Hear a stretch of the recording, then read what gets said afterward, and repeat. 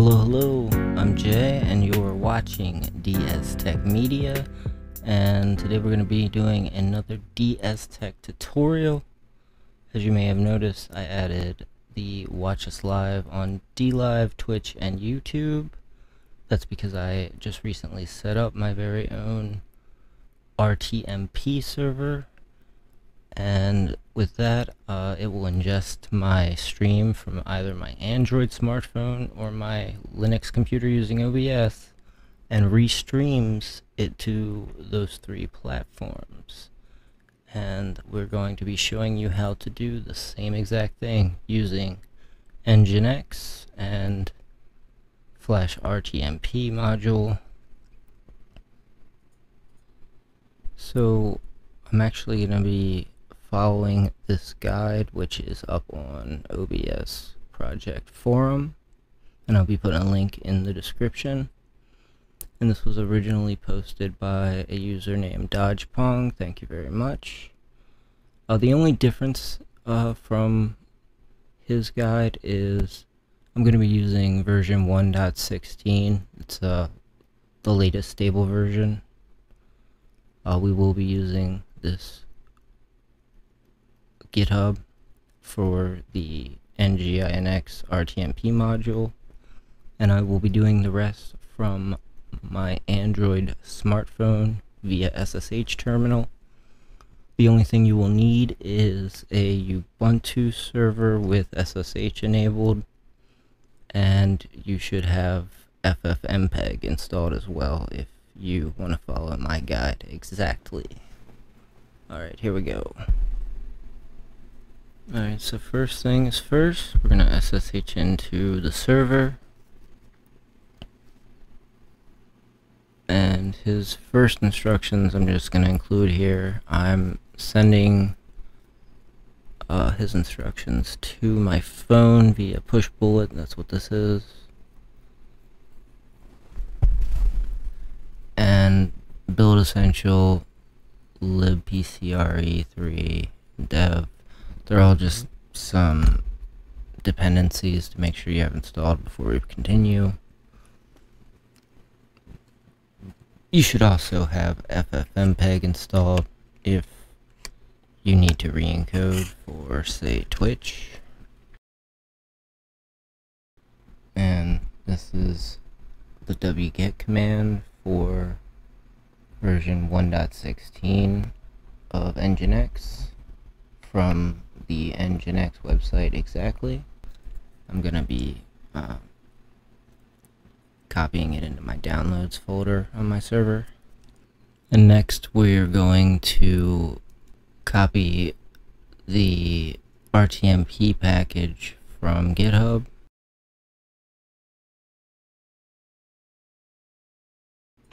And we're going to be using tar to unzip the .gz NGINX package, and then we'll be using zip to decompress the dev.zip package. And we're going to actually have to move the RTMP module dev into the NGINX folder. And then we can cd into the folder. And now we can do the configure with HTTP SSL module, add module, NGINX RTMP mobile dev. And it should compile everything.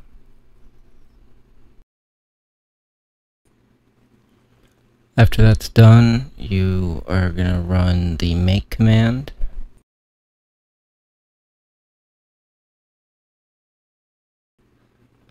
And then you just need to do a sudo make install.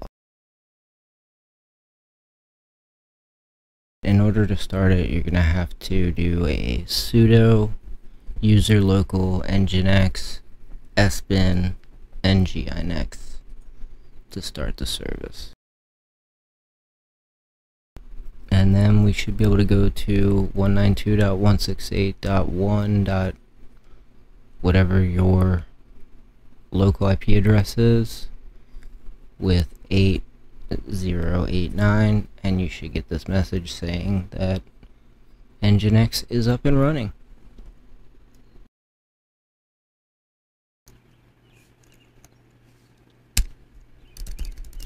Okay, so I'm going to show you my working configuration, and then I will show it to you in action.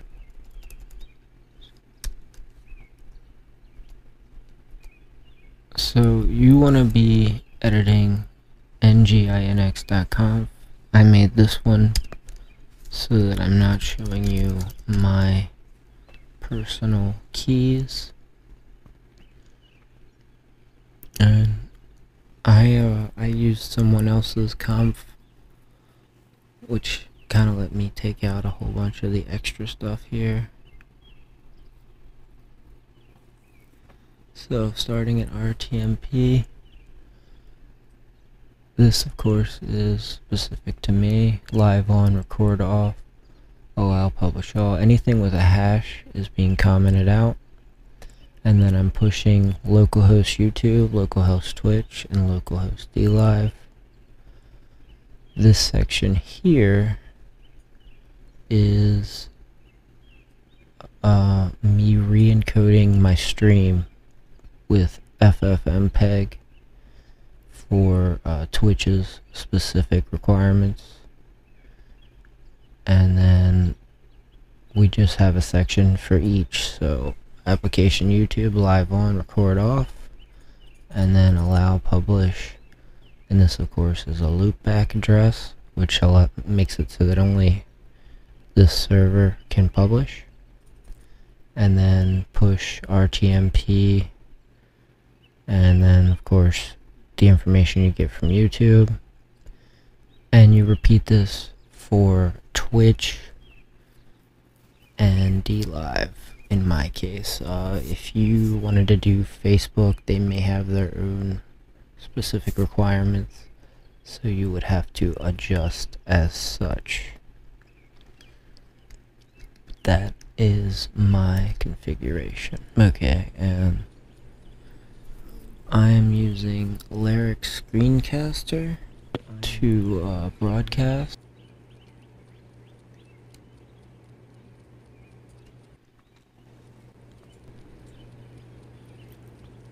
So here, as you can see,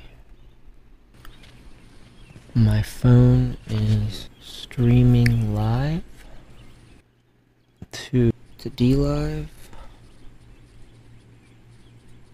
to Twitch, and to YouTube. Or it will be. There we go. And I'm doing this using the Lyrics Screencaster.